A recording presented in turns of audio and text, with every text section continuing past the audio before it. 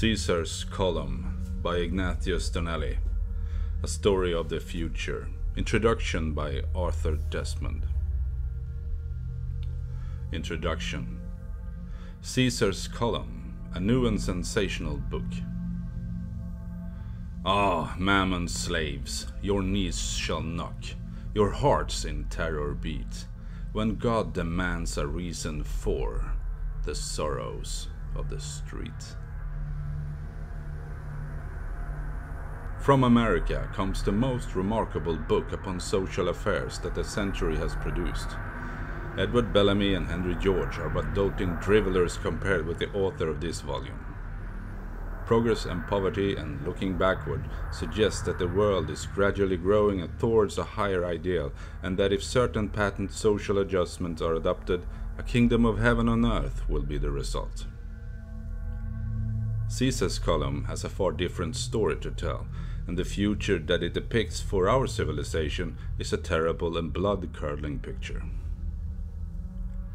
The author, though crude in some things, has a prophetic instinct which impels him on to describe the overthrow of civilization in one tremendous revolutionary cataclysm, brought about the greed of combined capitalists bent only on gain.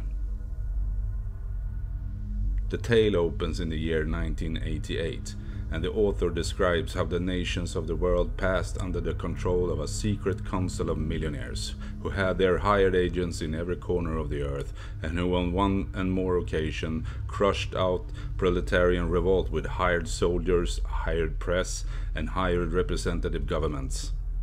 This secret council of plutocrats consisted of the brainiest capitalists in the world, and their dicta decided the fate of every nation on earth. The author shows how, by judicious use of their gold, they purchased power, and how they used that power to extort more gold from the labors of countless millions of human hirelings who worked on unceasingly. The book is written in the form of letters sent by one Gabriel Weltstein to a friend residing at a new European settlement of Uganda in Central Africa. Gabriel arrives in New York, a city of 10 million inhabitants, by a vessel of the Intercontinental Direct Airline, and never having seen a great city before, his astonishment at the sights is unbounded. The aurora borealis is used to illuminate it at night. Electricity works like magic machinery. The luxury of the capitalistic class is something wonderful, while the misery, brutality, and vice of the lower classes is truly horrible. The money of the wealthy can purchase them everything that they can desire, including the daughters of the poor, and the seething millions are ready to sell themselves, body and soul, for coppers to buy bread. The instincts of tigers and wolves had entered into both classes, and although their brains were fit for any villainy, their hearts were dead. They were a race without goodness or honor. The object of the rich was sensualism and material possessions, and the sole object of the poor was bread, bread, bread. Suicide had been reduced to a fine art. Man is a drug and a superfluity. The splendid carriages of the rich rolled into Eden-like parks, while policemen stood at the gates to keep out the ragged and wretched multitude. Courts, judges, juries, newspapers were but the instruments of oppression, and no man's life were safe who offended that tremendous oligarchy.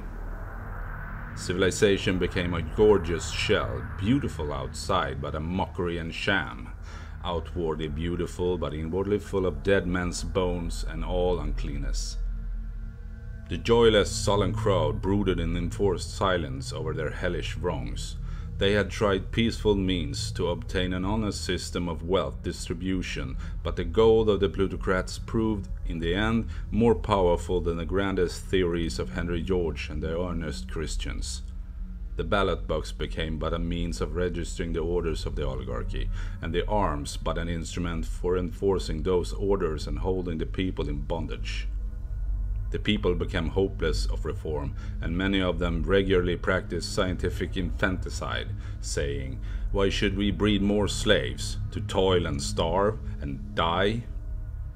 The earth was a hell of cruelty, murder and extortion, and the religion of the great reformer had become like an echo in the wilderness, while stunted starlings hunted for rats and mice in the sewers to satisfy the cravings of hunger.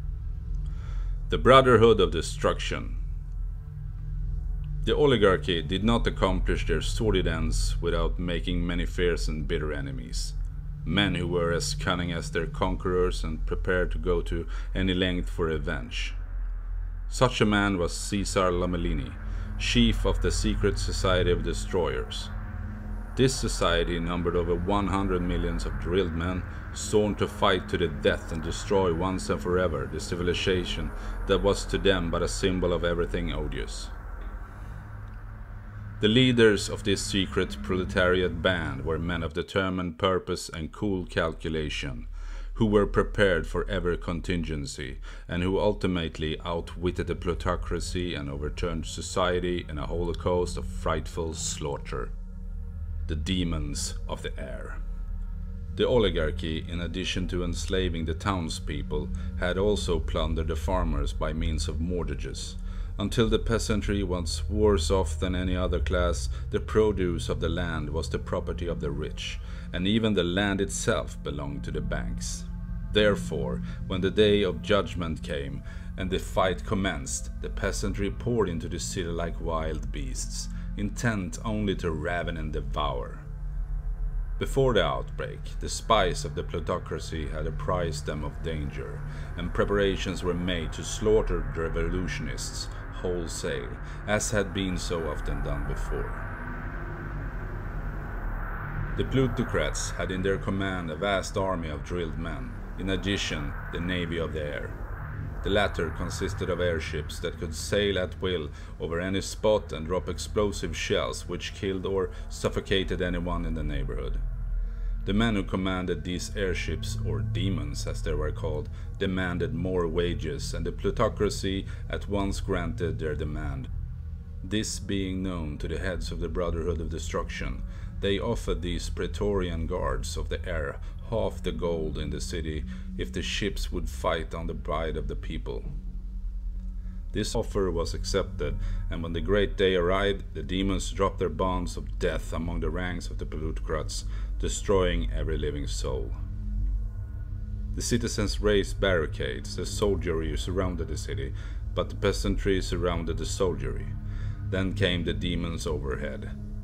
The day of devolution, as described, is truly a blood-curdling scene. Hardly a capitalist was left alive, the whole city on fire, and the stench from the dead millions rising up. Mobs of infuriated men going to murder and plundering, while Caesar, the leader, becomes so excited as not to know what he is doing, and another leader of the Brotherhood, a Jew, decamps with 100 million of loot. The revolutionist, though triumphant, would not listen to anyone who proposed reconstruction, and the bloodshed continued from day to day until civilization was completely destroyed. Thus, a hell of inquisitorious injustice was turned into a holocaust of fearful slaughter. Retribution overtook the oligarchy for their heartless robbery and tyranny.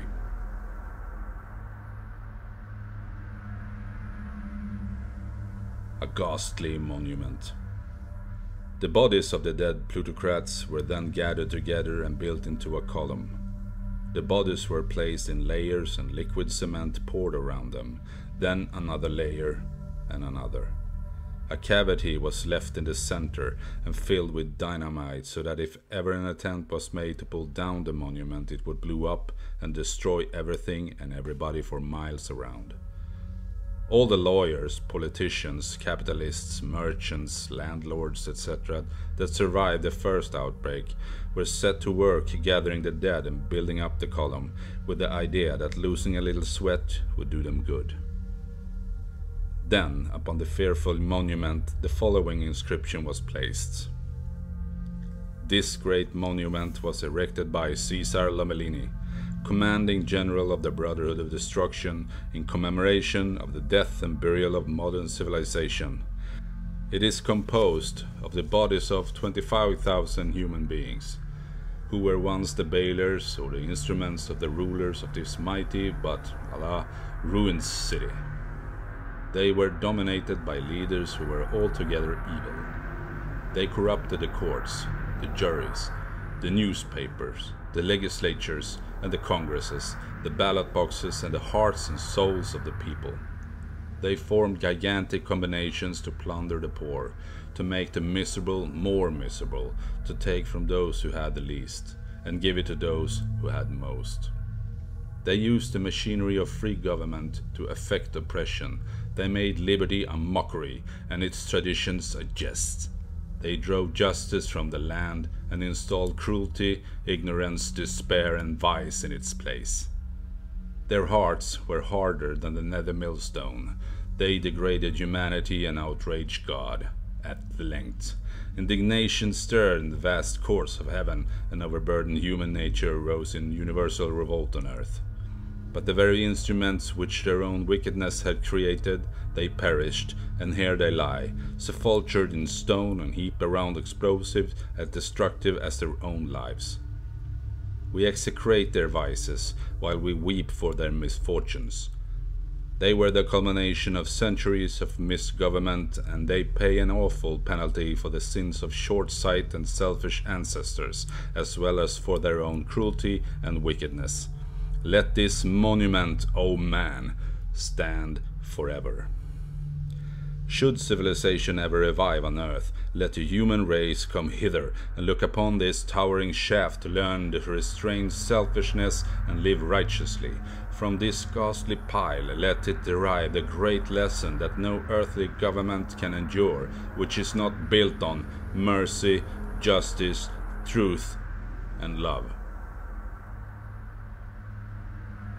The space at my disposal would not suffice to give more than a faint idea of the terrible tale of Caesar's column. The book must be read to appreciate the fateful lesson that it conveys. Everyone who takes an interest in social affairs should possess this wonderful volume, and even the ladies ought not to pass it by, for it contains much to interest them. Capitalists and workmen, landlords and farmers will do well to read it, not only for the romance of the story, but for the tremendous prophetic and awful warning it conveys.